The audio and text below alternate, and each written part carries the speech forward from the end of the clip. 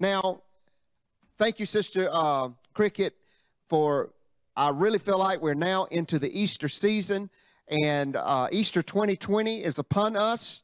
And I want to talk to you tonight. I looked at this calendar and the times that I will be preaching as the pastor. Of course, he could say whatever he says is what we do. Amen.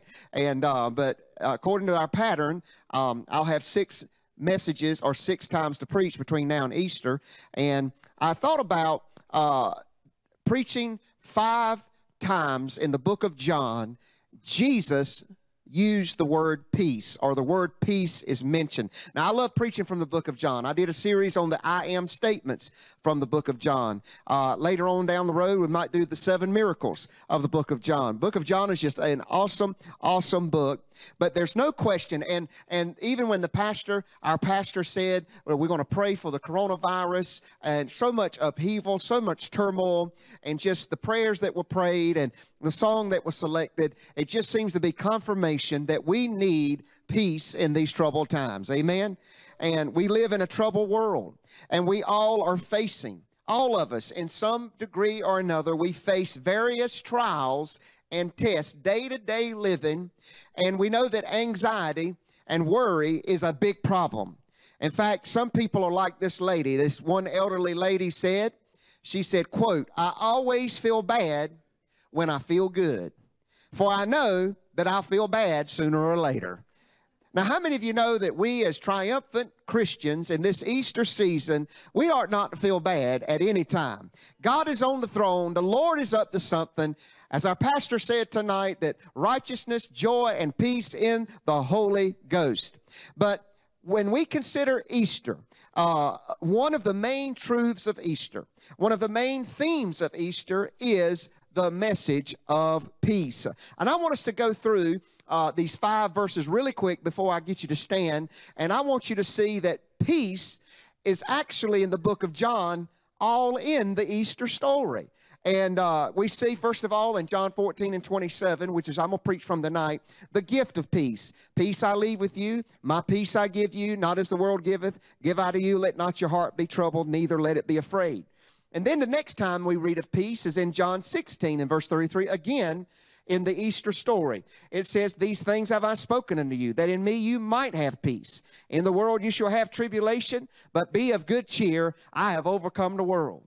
Now, Jesus has died, and he's now risen. He gives us 3 more words of peace. Go to John chapter 20, verse 19. "And then the same day at evening, being the first day of the week, when the doors were shut, and the disciples were assembled because of fear of the Jews, Jesus came, stood in the midst, and said unto them, Peace be unto you." That's the title of my series, is God's peace to you. And then in John 20, we see it, the last 21, 2 more verses down. "Then Jesus said unto them again." Somebody say again. We need to hear this again. Hallelujah. "Peace be unto you. As my Father has sent me, so send I you." Not only should we receive peace, we should transmit peace. Tell people there's hope in the empty tomb. And then finally, Doubting Thomas gets a visitor. He has had doubts and turmoil, and their world was rocked.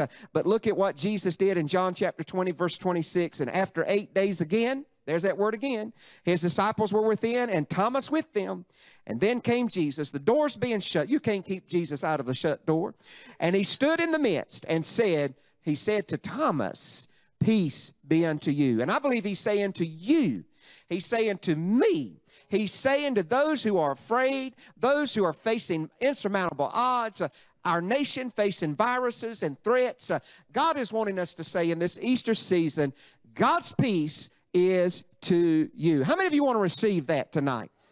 Would you stand with me as we go to John chapter 14 and verse 27 for our first message of 5 messages, peace, God's peace be unto you. Tonight, the gift. Somebody say the word gift.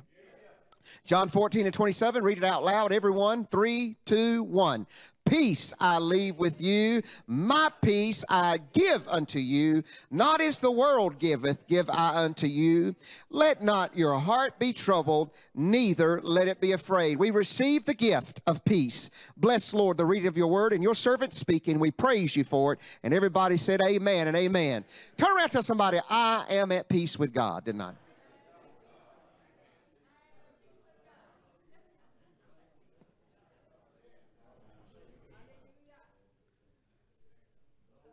And I want you to give the Lord a hand of praise tonight. He's worthy. He is worthy of all praise.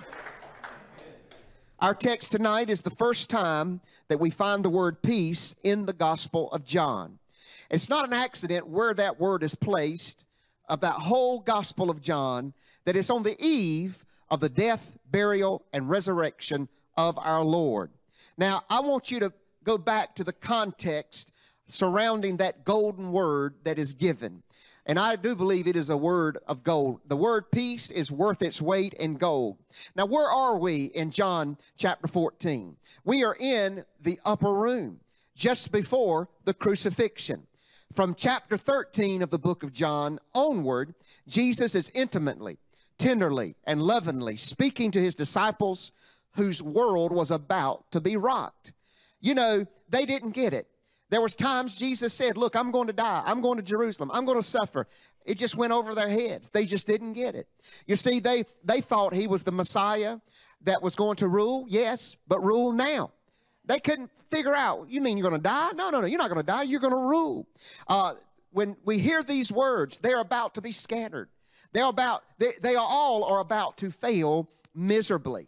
And so from John 13 to John 17, we call that the upper room discourses theologically, or the upper room discussions, where Jesus is preparing them for what is about to happen, what they will face presently, what they're going to face ultimately, and what they can expect eternally. Now just let me give you a backdrop, and then I'll get into tonight's message. But in chapter 13, we find that Jesus is demonstrating his love for his disciples, and he washes their feet.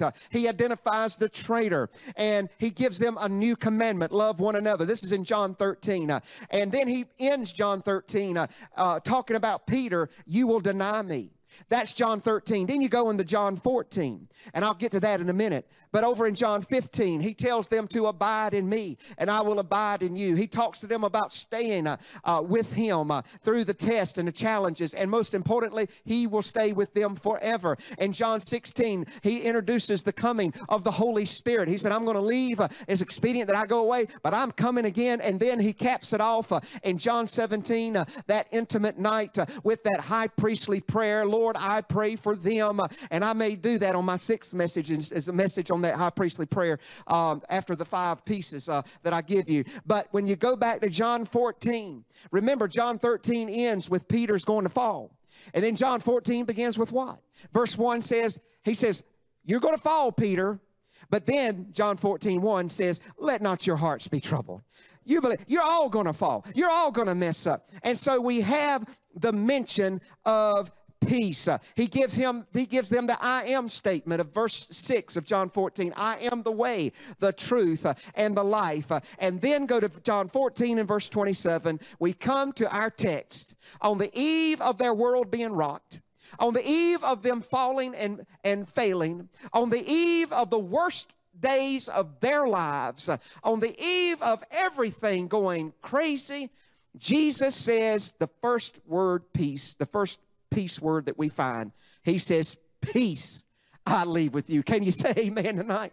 After all of that turmoil, and after all that's about to come, after all that will come, Jesus said, I'm going to give you something. He said, my peace. Now, it's very important, because a little bit later in this message, I'm going to tell you about that peace. He said, my peace I give to you. It is a gift. Now, what is peace? What exactly is peace? I heard of a contest in which the artists were submit paintings and sculptures of their understanding of peace. So several artists and painters, they said, well, we want you to paint what you think peace is. And the winner of that contest had painted a bird in a nest protruding from a branch that was over a raging waterfall. Boy, I think that's a good explanation of peace. A bird in a branch on its nest underneath the raging waterfall. But listen, that's a good image, but God has even better. Galatians chapter 5 and 22, we know peace is the fruit of the Spirit, but the fruit of the Spirit is love, joy, and what? Peace. And in Philippians chapter 4 verse 7 says, and the peace of what? Which passes what? And it shall keep your hearts and minds. Go to Ephesians chapter 2 verse 14. Listen, peace is not a bird in a nest over a branch, over a raging waterfall. That's a good symbol of peace. But really, Ephesians 2 and 14, He is our peace. So to know Jesus is to know peace. Know Jesus, know peace. K-N-O-W, know Jesus, you know peace. And I'm glad tonight to know that in this day of terrorism and this day of viruses, this day of shock and all, that He is my peace. He rose from the dead. He is victorious, and He's given me hope in the midst of the storm. His name is Jesus. He is our peace. Will you receive the gift of peace tonight? Would you praise Him for peace in the midst of the storm? Oh, I'm talking about temporal peace. I'm talking about present peace. I'm talking about eternal peace forever in the sweet by and by and in the nasty now and now. Now, that's what I want to talk about. Peace now. I know there's peace in heaven. Oh, glory. Some glad morning. Will the circle be unbroken? Sweet Beulah land. We sing about peace to come. Friend, I'm here to tell you, God wants to give you peace now, this moment, presently. It is a gift. Say that with me. It is a gift. Now, I want to give you three things about the gift of peace tonight. That first time that Jesus mentions peace in the book of John. First of all, point one, the gift of peace should be accepted. You got to accept it, just like any other gift. Go back to John 14 and 27. He said, I give unto you. Are we there? John 14 and 27. That's a gift. In other words, I'm giving you peace. I'm giving you a gift. And you got to choose to accept that gift. You have to choose peace when things aren't very peaceful. I'm going to say that again for those of you type A personalities, always frittering about, nervous, high blood pressure, not because of medical reasons, but because of spiritual reasons, when you're disappointed.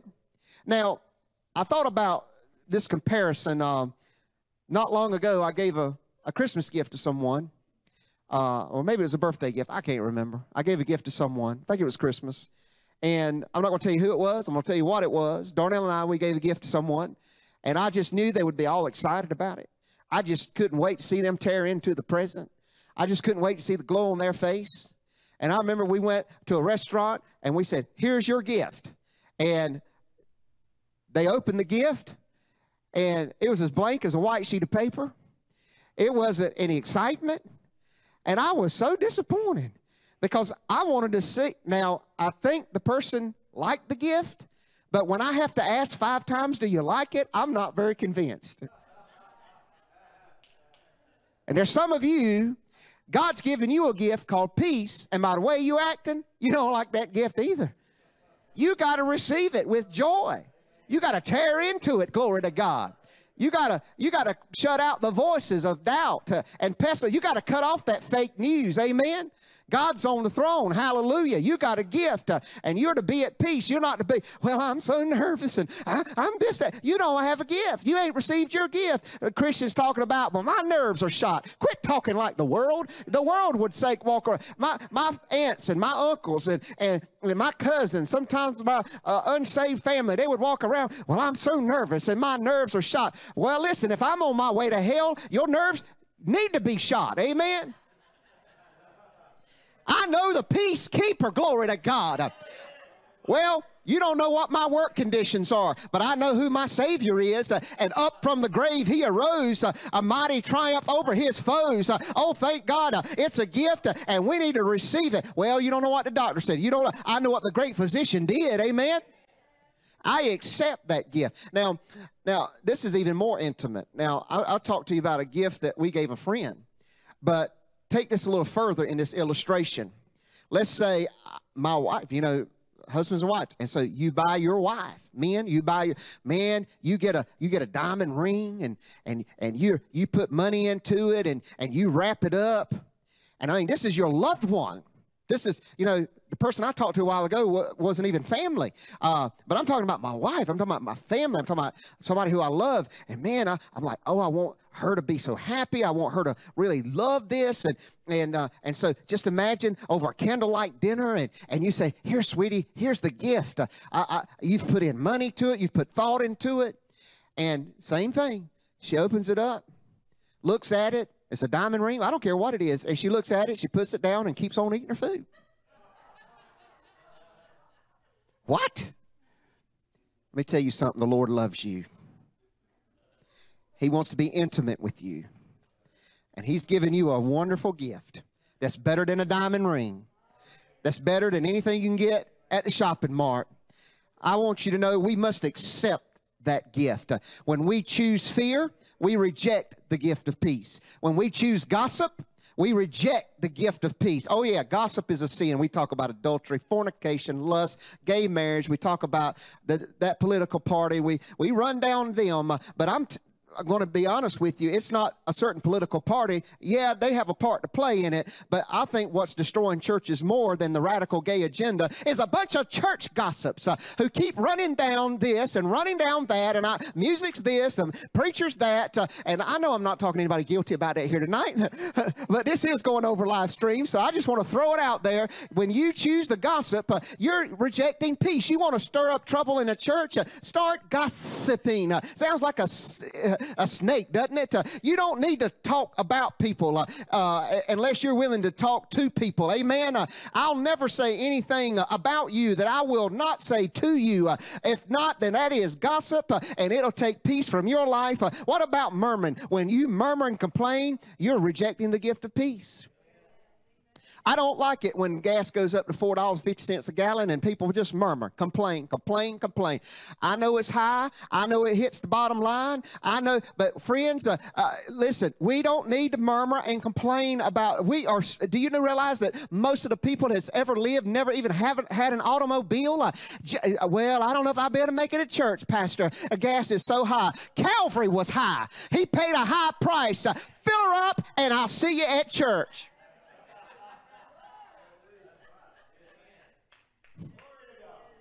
I have no idea where that came from. Because actually gas is low now. Praise God, I went to Rocky Mountain today and saw it for $1.85. Whoa, I came to Wilson. I said, I got to fill up, and it was $1.99. I didn't let it steal my peace, though. I fill her up. Amen. When we take worry, we reject peace. So, number one, He's given you a gift, and bless the Lord, He died for that gift. He bled for that gift. He was ashamed for that gift. And for you to not have peace in your heart and you to allow the troubles of this world to disrupt your spirit, it saddens Him. And, oh, my Father, I want to receive the gift. So, number one, the gift of peace should be accepted. Number two, the gift of peace should be appreciated. Not only accept it, but be thankful for it. That's something you can't buy in a bottle. You know how high medicine is? Now, we're not going to murmur about that, are we? People say, well, medicine is so high. Well, don't take it. Well, I got to take it to live. Well, then you're not thankful you can be. I don't care what the price is. You got to pay the price. Somebody's got to make it. Listen, we got to appreciate the gift of peace. You see, this isn't, I just want you to understand, He said, my peace. Go back to John 14:27. Please, this is powerful. He said, my peace. Wow. Now, shalom, peace. Now listen to this is good. Shalom is the Jewish word for peace. And it's a precious word to the Jewish people. It means much more than just the absence of war or distress. You see, when you say peace to the Jew, or when you say shalom, what it really means is wholeness, completeness, Amen. Isn't that good? So when we think of peace in America, Americans, we think, well, just peace is just I got a nice sunny day at the beach. No, peace means wholeness, completeness, health, security. It even, listen to this, shalom means prosperity in the best sense. Woo, I'm liking that peace more and more. Amen. When you are enjoying God's peace, there is joy and contentment. But God's peace is not like the peace that the world offers. You see, the world bases its peace on its resources, while God's peace depends on your relationship with Him. The world has certain resources. They can give you a pill. They can give you, maybe if you go to get a relief from a tax or something. But to be right with God means to enjoy the peace of God. Now, the world depends on personal ability, but the Christian depends on their spiritual adequacy in Christ. In the world, peace is something you hope or work for. Oh, if I can just make a little money, if I can just get a good doctor's report, I'll have peace. You're working for it. But to the Christian, peace is God's gift received by faith. Unsaved people enjoy peace when they don't have trouble. Christians enjoy peace in spite of trials. Well, let me give you the Greek word for peace. Now, I don't have it on the notes up on the overhead, and it's hard to pronounce, but it's spelled E-I-R-E-N-E, almost like the word serene, but without the S, irene. Irene. And the Greek word for peace, that word irene, actually means to bind. Now, you think, that's kind of odd, you know, the word bind, the word irene. How did they get peace out of that? Well, think about it. To bind. To be in union, you know. In other words, this is shouting ground. It's like peace is in the sense of harmony. Two people, you know, if you're married and you're out with each other, you know, you're in a marriage union, but there's not a lot of peace there. But when a husband and wife are together, oh, there's peace in the home. Amen. Same thing with churches. Same thing with work. You know, I've been in the workplace where there was such division. But so that word union, that word bind, is correctly translated peace. And I think of it like this. You know, Jesus, bind. He has bound me. I'm bound to God. He has wrapped His arms around me, put His love all around me. He sent His word. What's the word I'm looking? There's a scripture that says in the book of Song of Solomon, He took me to the banqueting house, and His banner over me was love. You see, when I'm in union with Christ, what can take away my peace? It's like somebody picks on you in the schoolyard, and you're just a little 90-pound nothing, bones. And then the bully picks on you, but then your 7th grade brother who's got muscles says, what's going on here? You know what? There's a lot of peace turns right around. Amen? He is my elder brother. I'm bound with Christ.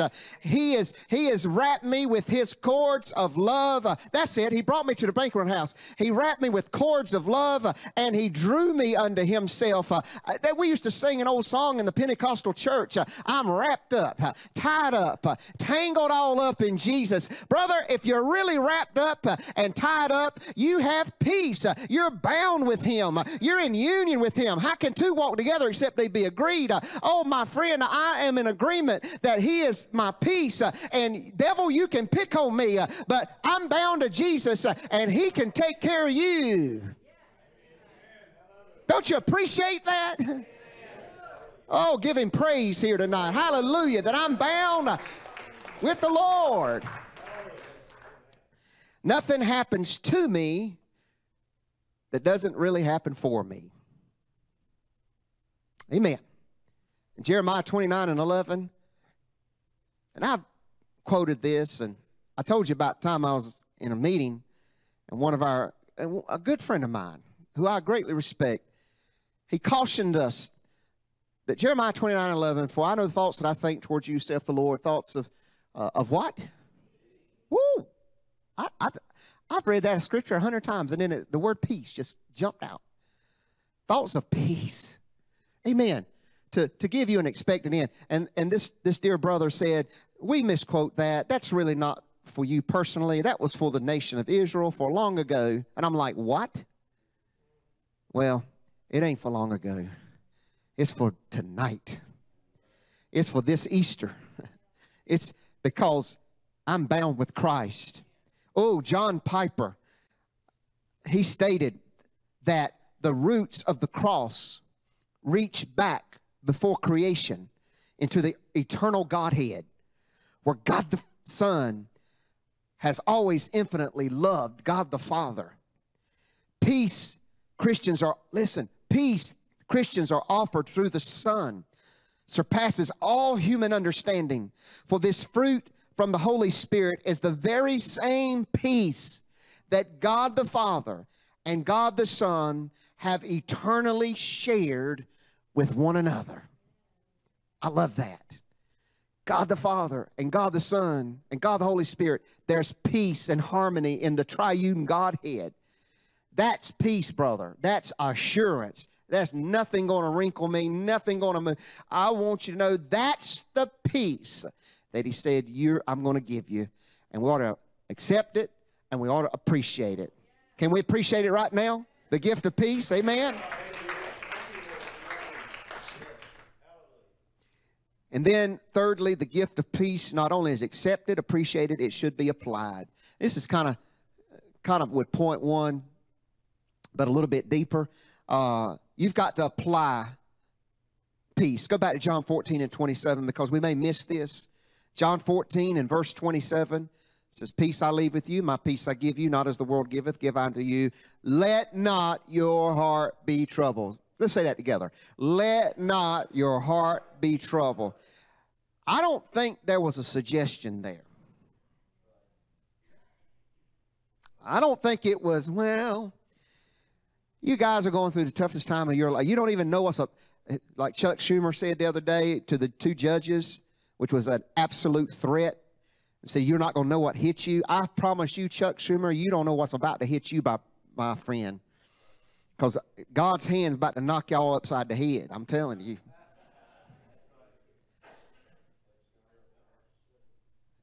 I think it's illegal for a senator to threaten the Supreme Court. And if it was the other way around, I'd feel the same way.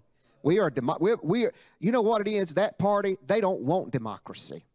They want a dictatorship. And they call good evil and evil good. And it's lies, lies, lies, lies. And folks, this is not the old days of FDR and Social Security and good people. We're talking about, this is lines drawn in the sand here. And if you're any bit of a discerning Christian, you've got to know that that's a threat. But I'm going to tell you something. Jesus didn't say if you feel like it. Jesus didn't say, I would appreciate it if you think about it. He didn't say, I know your world's about to be turned upside down and there's a possibility. He said, no. I know your world's about to be turned upside down and I command you, let not your heart be troubled. Wouldn't that be something if, as a pastor, we walked into the waiting room at the hospital and we said, I got a word from the Lord. He's commanded you to let not your heart be troubled. Now, quit letting your heart be troubled. Now, we wouldn't say it like that. But that's exactly what he's saying here. He's not giving you a multiple choice here. He said, don't let your, in other words, somebody said it like this. Somebody said, I would no more worry than to blaspheme God's name. One great Christian said, no more than I would curse, no more than I would commit adultery, than I would allow myself to worry. Because worry is a sin. Unbelief is a sin. And when we worry, we are, it's a form of sin. We talk about, again, gay marriage. We talk about these other things. But those of us who give ourselves to worry, and we all struggle with worry. I'm not telling you that we ought not to have concern. I'm concerned about certain things, but that's as far as it goes.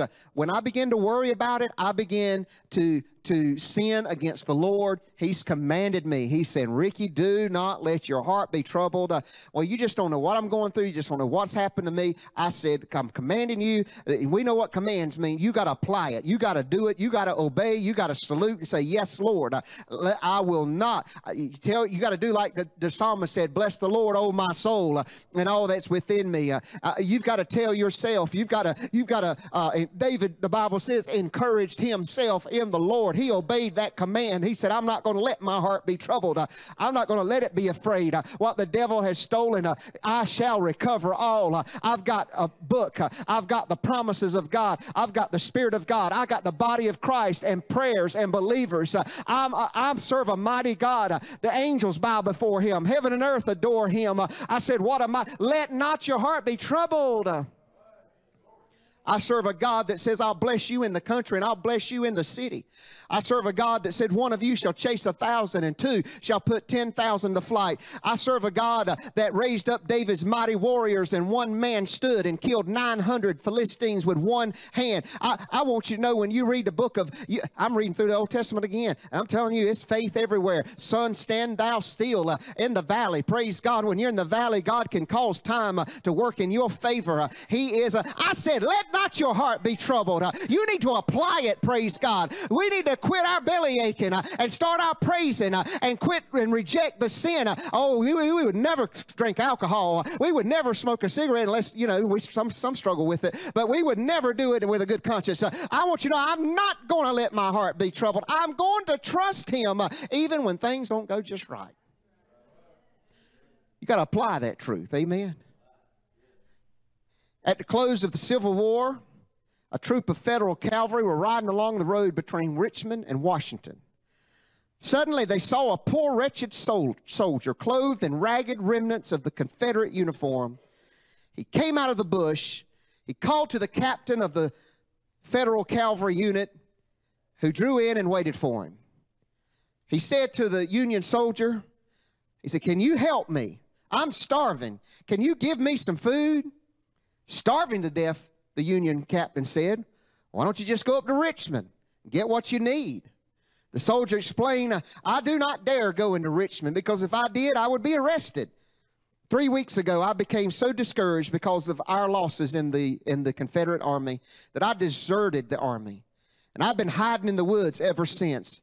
I'm gradually trying to make my way north, hoping for a chance to break through to the Federal lines. If I should be caught by my Southern soldiers, I would be shot for deserting the Army in a time of war."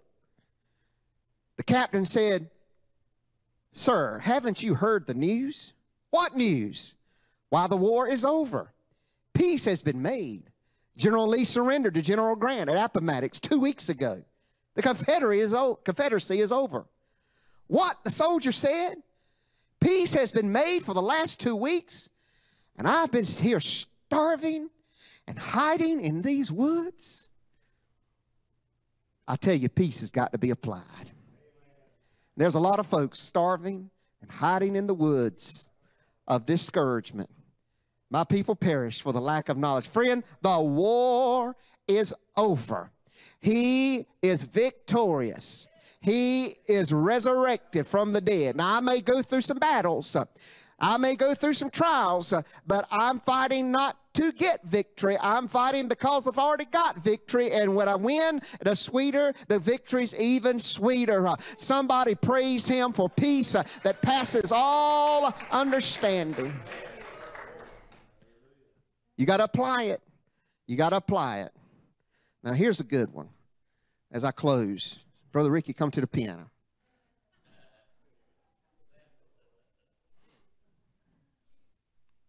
Years ago, I love this. In the pioneer days of aviation, a pilot was making a flight around the world. And he had been gone for some 2 hours from his last landing field, and he heard a noise on his plane, which he recognized as the gnawing of a rat. He realized that while his plane had been on the ground, a rat somehow had gotten in. If all he knew, the rat could be gnawing through a vital cable that controls the plane. And this was a very serious situation, and he was concerned and anxious. At first, he didn't know what to do. It was 2 hours back to the landing field from which he had taken off, and more than 2 hours to the next. And that old rat could chew in and take him down. And all of a sudden, he realized that the rat is a rodent. And rats are not made for heights. They can't survive it. It is made to live on the ground and under the ground. Therefore, the pilot began to climb. He went up 1,000 feet, then another 1,000, till he went all the way up to 20,000 feet. And the gnawing stopped. The rat was dead. He could not survive in the atmosphere of those heights. More than 2 hours later, the pilot brought the plane safely to the next landing field, and he found the dead old rat. And I want to tell you, worry is like a rat in your heart and in your mind. If you leave that rat of worry, it'll gnaw you. Have you ever had things just to gnaw on you? Sometimes I'll sit in church and things will just gnaw on me. It's like, devil, you a liar in the name of Jesus. It'll gnaw on you until it steals your joy and your power and your energy. But the rodent of worry cannot live in the secret place of the Most High. It cannot breathe in an atmosphere that is steeped in prayer. Worry dies when we ascend to the Lord through prayer. I'm telling you, peace, you've got to apply it. Just get a little higher in God. Just get a little higher in praise. Come on up to higher altitudes. You are made to soar and fly like. If you got that old rat on your plane, you just keep climbing higher in worship, higher in love, higher in the praises of God, higher in the anointing. And I promise you, that old rat, he can't survive the heights. He's made for the ground. He's going to die. And some of you, if you've got that old rat gnawing in your life, get higher with God and let's receive the gift of peace. Why don't you give him praise here tonight? I'm going higher. Easter 2020, I'm going higher in God. I want to be deeper in prayer, higher in faith. I'm not made for the lowlands of this world. I'm seated with him in heavenly places. Praise God. Things are looking up, and I'm not going to stay down around on the ground of murmuring and complaining and let the rats gnaw out all of my faith. And I'm not going to keep my eyes on this surface world. I've got my eyes. And Jesus said on that fateful night when all hell was about to break loose, he said, I'm giving you peace that passes all understanding. Would you stand with me tonight?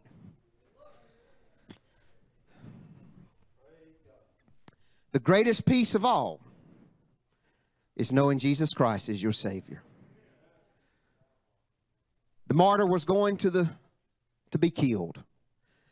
He was going to be executed for his faith. He said, put your hand here, said the martyr to his executioner when he was led to the stake. Put your hand here.